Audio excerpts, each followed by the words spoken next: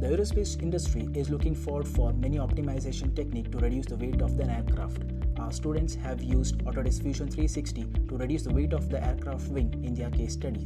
Ever since my childhood days, aircrafts have always been a major point of interest for me.